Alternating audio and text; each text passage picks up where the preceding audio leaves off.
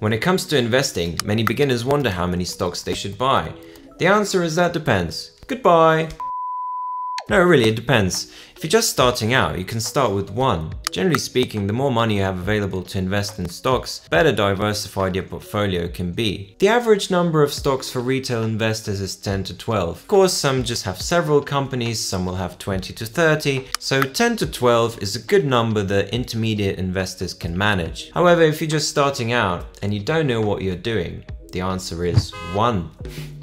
If you're a first-time investor, one of the best things to look at is to invest in the whole market. The S&P 500 tracks the 500 biggest companies in the US. So an index fund like the SPY is a simple, cheap way to invest in all of them. This gives you great diversification and a very good risk to reward ratio. Of course, some years it will fall, like in 2022, it fell by 20%, but historically the US market just keeps going up. It's a great investment not just for beginners, but for all kinds of people that don't want to spend time managing their portfolio. If you really love a company, and for many people Apple was their first stock because it's cool and it's the largest corporation in the world. To be fair, any of the top 10 companies by market cap, if you had invested in any of them 10 years ago, you can see how much you would have had by now. But individual companies are more risky. There's no reason to just add stocks to have more stocks. But if you already have one, then the logical answer is 2. How do you go about it?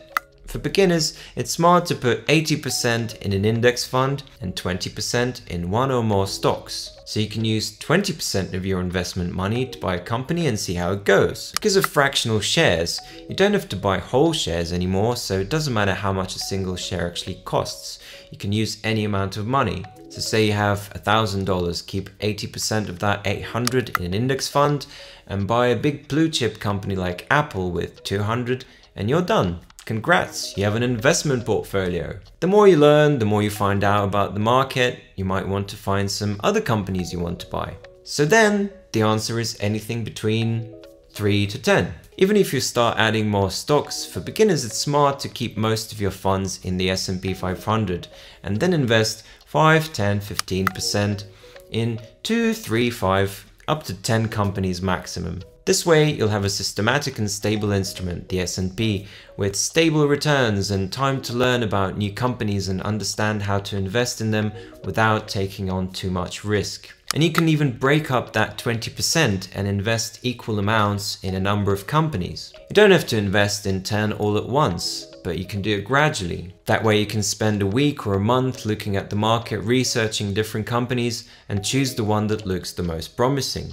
So say you want to invest 1,000 in 10 stocks. Buy one stock with 100, say Apple, you have 900 left, then take some time to discover a new company, use another 100 to buy Google or something, then you add Microsoft and so on. This way, by investing in different companies gradually, you improve your understanding of the different businesses and the market as a whole. And you don't have to invest the whole amount at once. But even if you add more companies, you can still avoid exceeding that 20%. Then you won't get such big returns from individual companies, but your risk will be low, so you won't make as many mistakes. But there's no need just to have more stocks for the sake of it. You might actually do worse than having the S&P 500. And actually, 97% of actively managed funds underperform the S&P 500, even if professional fund managers are doing it. A good reason to add more companies if you want to add a specific industry that you think will grow, like the market was down in 2022, but energy, defense, oil stocks went up.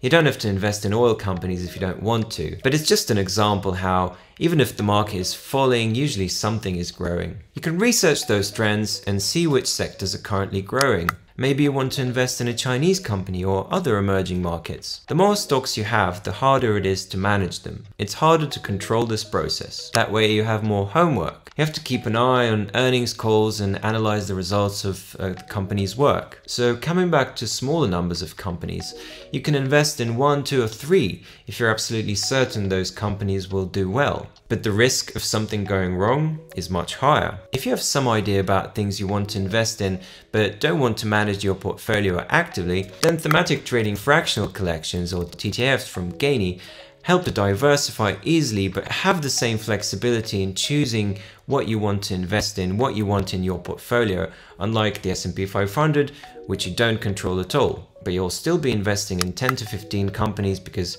TTFs are smaller than sector ETFs. They are more dynamic, they're automatically rebalanced.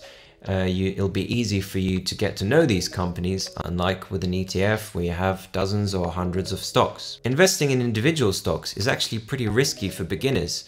It's best to know what you're doing. If you download Gainy, you'll see stock recommendations that take into account your interest and risk profile and see how much they fit you before you decide what you like. So hopefully this has been helpful. All the best with your investments. See you soon.